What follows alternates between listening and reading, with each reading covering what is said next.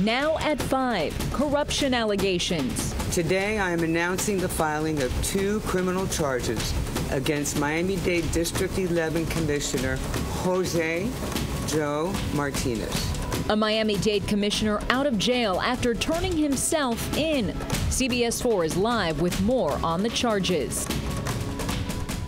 Miami-Dade State Attorney Catherine Fernandez-Rundle accusing Joe Martinez of using his position for his personal benefit. CBS 4's Peter Dent joins us with more on the charges the commissioner is facing tonight. Peter. Well, Elliot and Lauren, the longtime Miami-Dade commissioner is facing 2 felonies tied to corruption allegations. He's charged with unlawful compensation and conspiracy to commit unlawful compensation. We caught up with Martinez outside the TGK Correctional Center. Miami-Dade Commissioner Joe Martinez appears to walk out of jail with some confidence, despite the charges against him. How do you feel, Joe? How do you feel? One day, when I have a chance to talk to you, I'll talk to all of you.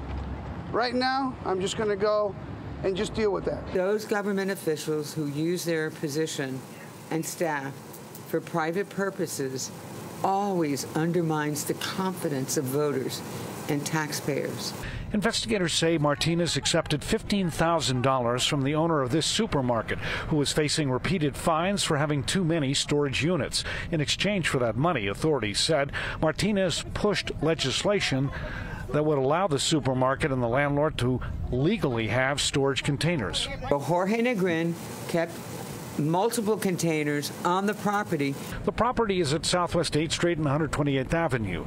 The arrest warrant said Martinez did knowingly and intentionally accept monies from Jorge Negrin, owner and operator of Extra Supermarket, in consideration for Martinez using his official position and using his office to assist with code enforcement fines and fees, and did create and support legislation before the Board of County Commissioners. In its simplest form, this case involves a public official using his office for his personal benefit.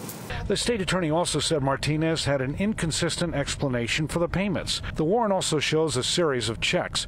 The case is pieced together through emails, text messages, and financial and phone records. These actions corrupt the system and erode our trust in government. The Miami-Dade Inspector General said it took a while to file charges because there were thousands of financial records to go through, and he also said COVID played a role in this case. Now, one of the charges against Martinez is a second-degree felony, and that carries a maximum penalty of up to 15 years behind bars. Meanwhile, the governor could also suspend Martinez from office.